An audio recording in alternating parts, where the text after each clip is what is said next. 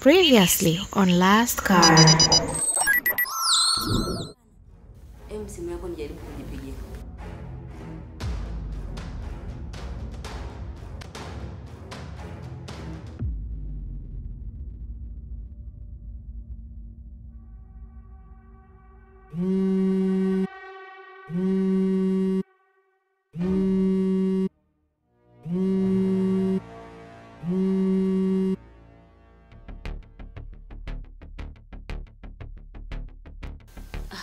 Kumbe nilisave bana. Sasa kwa nini ilikuwa haipatikani? Labda network. Labda.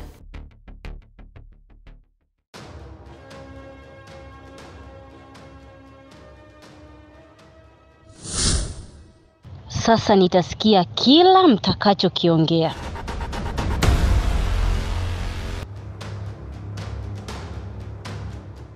Maji hapa dada. Sikia mdogo wangu. Mimi sina shida na maji kama nilivyokuambia. Ila nimekuita hapa kwa lengo moja tu kama tulivyozungumza pale nje. Nadhani ulinielewa mdogo wangu. Nilikuelewa dada. Safi sana. Sasa zungumza na shemeji yako.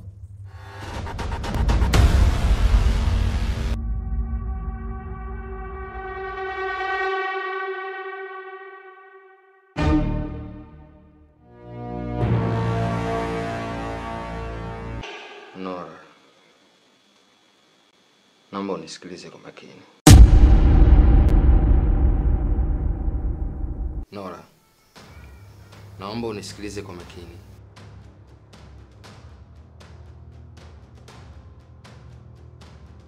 Nilisikia yule mpelelezi akiwa anamuita. Hebu msache sija kawa ameweka kinasa sauti. Safi sana. Umenifurahisha kwa kuwa umefanya kama vile nilivyokuagiza ufanye. Wewe ni binti mwelewa sana. Na zawadi yako iko pale pale kama nilivyokuahidi. Cha msingi, zidisha umakini kwenye kazi zako. Na nikija tena humu ndani utafurahi. Hamna kitu. Kikubwa uendelee kuwa msikivu. Alafu ukishakuwa msikivu, naamini mambo yote yataenda sawa. Kwa sababu wewe sio muoga na unaelewa kile unachoelekezwa. Nadhani umenielewa? Ndiyo, nimekuelewa.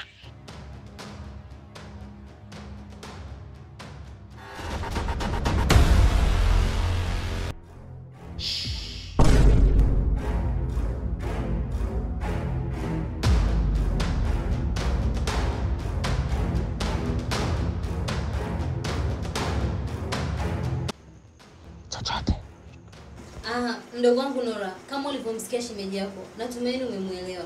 Ndiyo.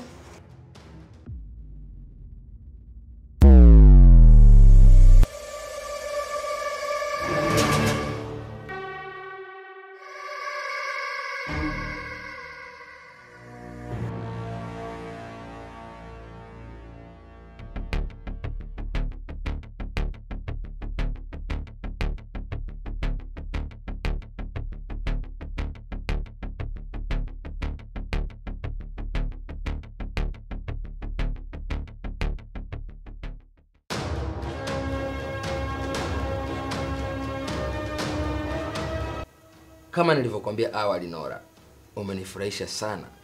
Hususan kitendo chako cha kumpigia simu Mr. Dibozi na kujifanya kwamba Zebuka zimia. Ulikifanya vizuri mno na kwa ustadi mkubwa sana, hadi nilipenda. Ila nashindwa kuelewa ni kwa nini Mr. Dibozi ameruhusu kuja na mpelelezi hapa nyumbani ili hali anajua kwamba ni hatari kwetu sisi, mimi pamoja na yeye. Kwa sababu leo ilikuwa tufanye kikao chetu cha mwisho. Alafu amekuja na mpelelezi. So, hiko kikao kitafanyikaje? Na mimi sitaki kukaa hapa sana. Kwani Dibozi ni nani yako? Ni mapema sana kujua Dibozi ni nani yangu. Ila kwa kuwa wewe umeshakuwa miongoni mwetu, acha nikujuze tu kidogo. Dibozi ni mkubwa wangu wa kazi na ndiye anayeniamrisha mimi kufanya mauaji. Lakini pia sio mkubwa kabisa, bali Dibozi naye anatumiwa na mkubwa wake mwingine ambaye yuko huko kwenye system yao. Kiufupi, huu mtandao wetu ni mkubwa. Mimi natumiwa kuwa tu, lakini Dibozi ndo anaratibu na yeye pia anapokea maagizo kutoka kwa mkubwa wake. Sasa lengo lenu la kuwa watu ni nini? Huwezi kujua, huwezi. Hata huyo mpelelezi mwenyewe anajileta tu hapa, lakini na yeye hawezi kujua kwa sababu kuna mambo mazito sana yanaendeshwa na mkubwa wake bila yeye kujua. Na ndio maana hata mimi nipo humu ndani nasubiri kufanya kikao na Dibozi, lakini yeye hajui. Kwa hiyo hata wewe usiwe na hofu wala usiogope, kwa sababu hakuna mende wa aina yeyote atakayeweza kutugusa. Na kama ukionyesha ujasiri, basi tutakuandaa kwa ajili ya kufanya kazi yetu. Maana tuna mabinti wengine wengi wapo kama wewe, wanafanya kazi chini yetu na wanapata pesa nyingi sana. Lakini mimi naogopa. Usiogope. Hata sisi hatukulazimishi kuwa miongoni mwetu. Ila cha kuzingatia, usitoe siri tu. Hata huyo dada mpelelezi akikuuliza kitu cha aina yoyote kile, usimjibu. Japokuwa hata kama akijua haitasaidia kitu, kwa maana Dibozi atamuua. Na Dibozi kampa nafasi hiyo makusudi, akiamini kuwa yeye ni wa kike tu, hataweza kumudu kazi hii ya wanaume. Lakini mimi naogopa. Itakuwaje kama akifungua mlango na kuukuta huko? Kama huyo mpelelezi atabainisha kwamba mimi nipo humu ndani, basi hiyo itakuwa ni hatari kwake, maana Dibozi hatamuacha salama, atamuua. Na kisha huo ndio utakuwa mwisho wake, na hakuna mtu yote atakayemuulizia wala kuhisi chochote kuhusiana na kifo chake, kwa sababu kuna mtu mkubwa sana yupo nyuma ya Dibozi na system yao yote kwa ujumla. Je, huyo mpelelezi hawezi akafanya upelelezi wake na kumbaini huyu mtu mkubwa aliye juu ya baba? Ni ngumu sana, kwa sababu hata mazingira wanayokutana kupeana kazi ni mazingira ambayo huwezi kutarajia. Kwa mfano, kesho majira ya saa 10 jioni watakutana kwenye kituo cha daladala cha Kipawa. Nani na nani? Dibozi na huyo mkuu wake pamoja na washirika wengine wawili. Kitu ambacho huyo dada mpelelezi akijui ni kwamba hiyo mipango yote huwa inafanyikia hapo, na hata kisi hawezi kumpeleleza mkubwa wake wa kazi, na hata akiwakuta hawezi akasuspect kitu chochote, kwa sababu hao ni wakubwa wake kwenye kazi. Basi mimi nimekuelewa, nitafanya kile utakachoniambia. Safi. Maelekezo mengine utapewa na Mr. Dibozi mwenyewe ama na Zebu. Jitahidi tu kutunza siri. Na wewe Zebu? Abe? Kamshtue baba yako chapu. Mwambie amalize fast tufanye kikao chetu, mimi nataka kuondoka. Sawa. Na wewe Nora, nenda kaendelee na majukumu yako. Yule mpelelezi akikuuliza kitu chochote, mwambie sijui na usimuoneshe ushirikiano, sawa? Sawa. Nenda kaendelee na kazi.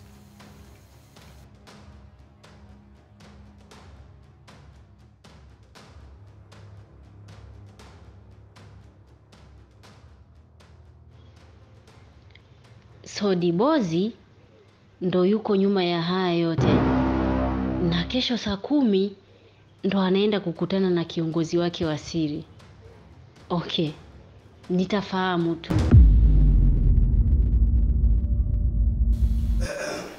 Oh, Mr. Shane. Samahani kwa kukuweka bwana, nilikuwa nakoga kidogo. Usijali mkuu.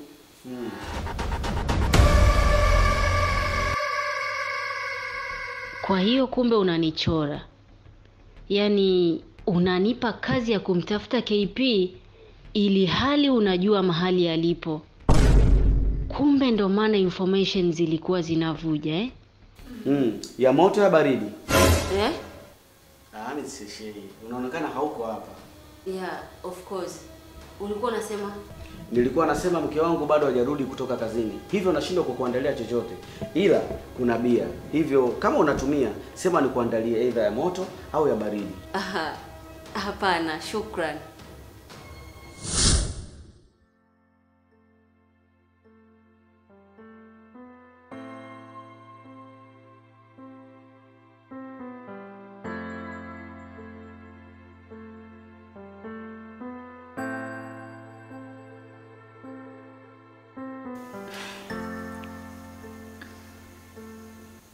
I did it.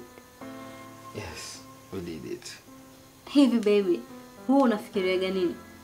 Nafikiria kukuoa. No baby, achana na masuala ya ndoa. Namaanisha kwenye mambo yako hivi uko unapanga plani zako. Huwa unawaza nini?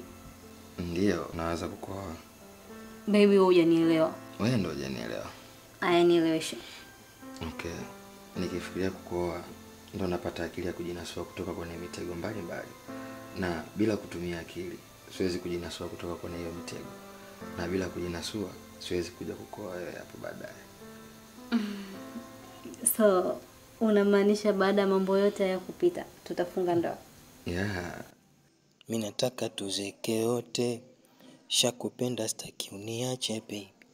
Kamoyo chote nshakugea, nishachama pepe nimetulia. Penzi lako kama niko peponi, kama wewe sijaona duniani. Maba matamu najilia, napewa bure sijalipia. Kila nachotaka unanipa. Sasa nitoke kwako niende wapi mimi? Jeuri yako kuacha ndo sina, na kupenda kuna kuachana.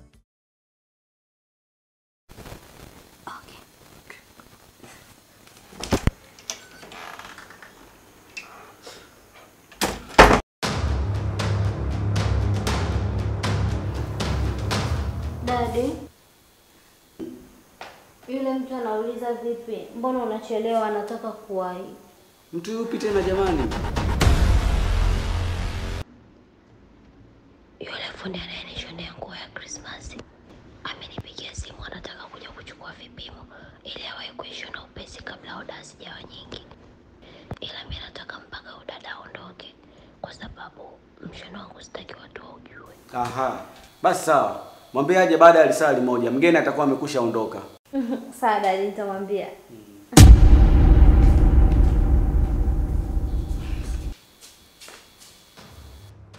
Watoto wa kike bwana, eti anafundi anataka kuja kumpima nguo ila anaogopa usione mshono wake. Mr. Dibozi, kwa hiyo unataka kunifanya mimi mtoto, si ndio? Okay, basi ngoja niwapishe uzungumze na huyo KP. Ila dawa yenu ipo jikoni.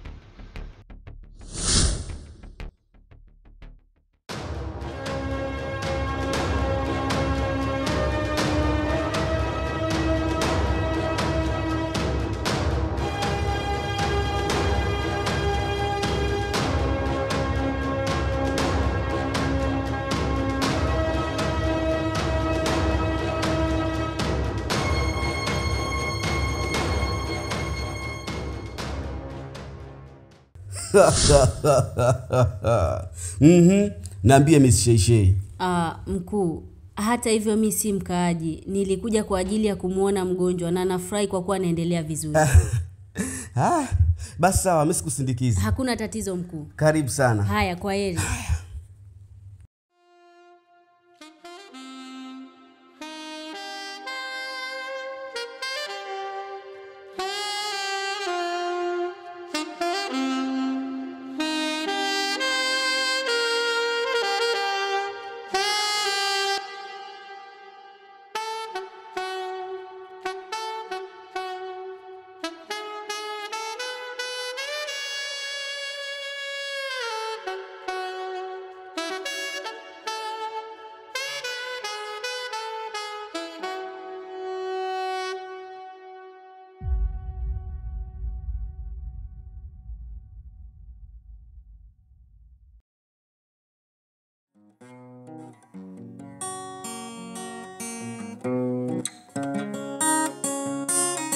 The last card. Ni kweli KP anashirikiana na Dibozi au aligundua kuwa anawasikiliza akaamua acheze na akili yangu?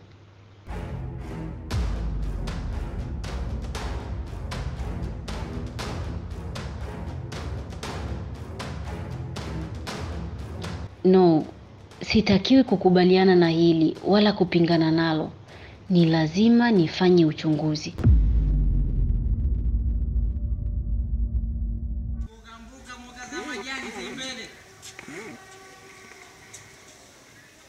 Mboga na mboga za majani, mchicha huku utembele. Mboga Tembele mnafu Chinese. Wenyewe. Mboga za majani huku.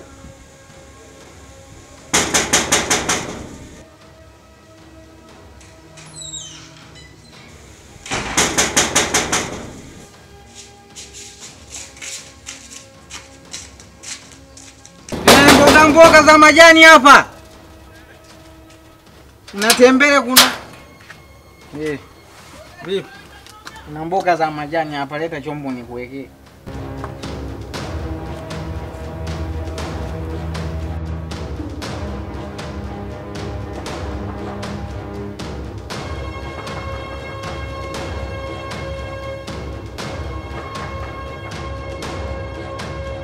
Mboga dada. Oh, mwambie apite ndani. Sawa.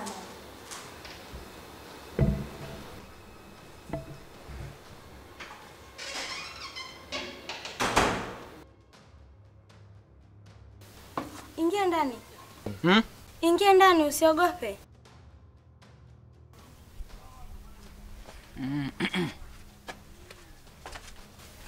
Nora, chukua mboga peleka jikoni.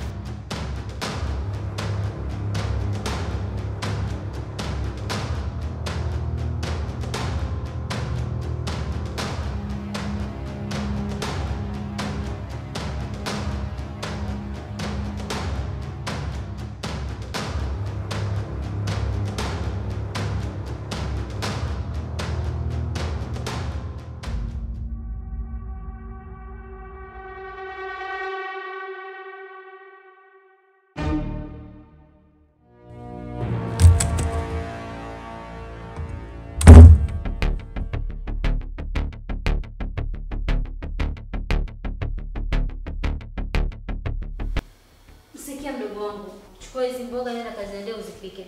Sawa dada, lakini mimi naogopa. Usiogope mdogo wangu, utazoea tu. Sawa? Sawa dada.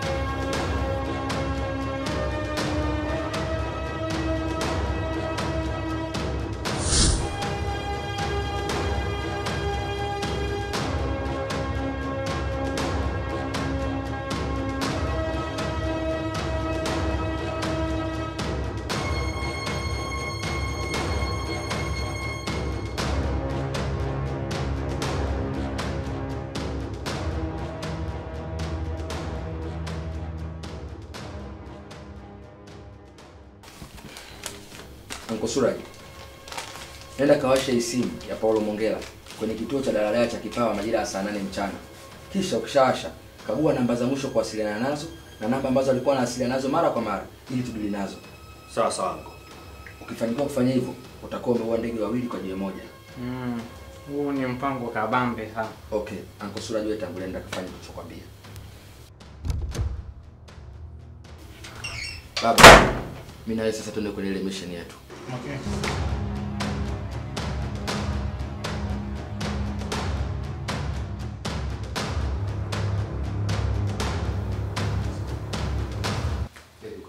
Yeah, nipo tayari.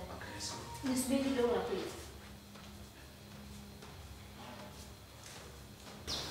Nora, mimi natoka mara moja, nitarudi baadaye. Sawa dada. Kama mama akirudi kabla yangu, utaongea niende saloni mara moja. Sawa? Sawa dada. Okay, bye. Bye.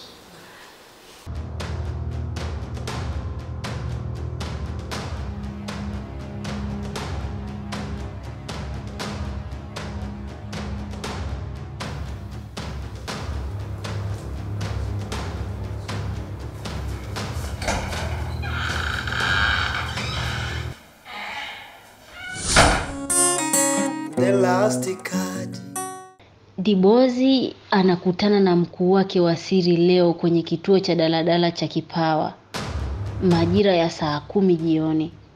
No, sitakiwi kulipuuza hili. Ni lazima niende nikahakikishe. Na kama kweli Dibozi atakuwa maeneo hayo muda huo, basi ni dhahiri atakuwa anashirikiana na KP. But ngoja tuone.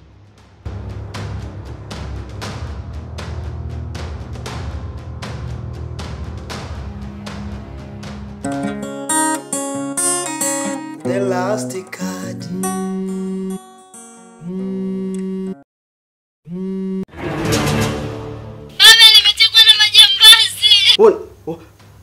Wanataka nini? Tunataka hela. Okay, mnataka kiasi gani? Tunataka milioni 1. Sawa. Mimi nitawapatia hicho kiasi cha pesa. Lakini tafadhali, naomba msiniumizie binti yangu. Daddy, please help me. Sawa. Majira ya saa 10 jioni. Njoo maeneo ya Kipawa. Kipawa sehemu gani? Kwenye kituo cha daladala. Sawa. Nitafanya hivyo. Ukifika hapo, utakutana na mtu, utamkabidhi pesa.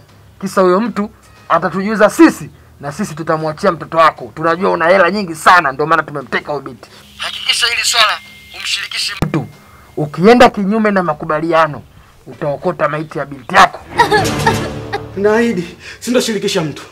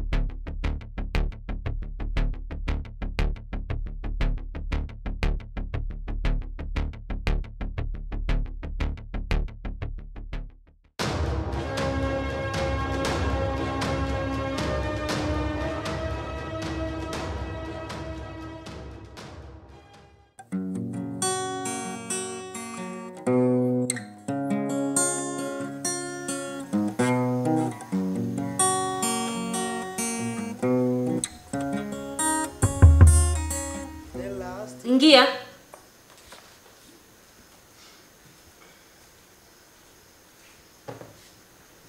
Vipi? Simu hapo Mongela imewashwa muda huu. Track location chapu tujue imewashwa maeneo gani. Sawa.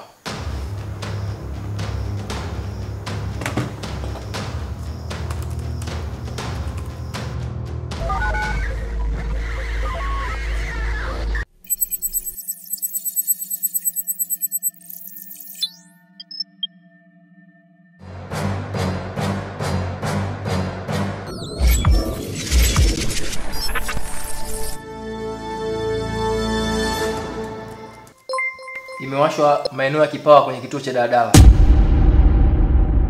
Ina maana ni kweli kuwa Dibozi ana ushirika na KP. Vipi mkuu? Kuna haja ya kutuma special force maeneo hayo? No. Hilo acha nitaliendo mwenyewe. Asante kwa taarifa. Unaweza kwenda. Sawa.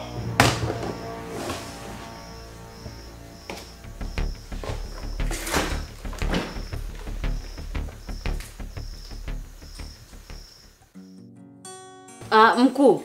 Simu ya yule marehemu Paulo Mongela imewashwa. Sawa. Wewe shughulika nalo hilo. Mimi nimepata dharura mara moja, kuna sehemu na wahi.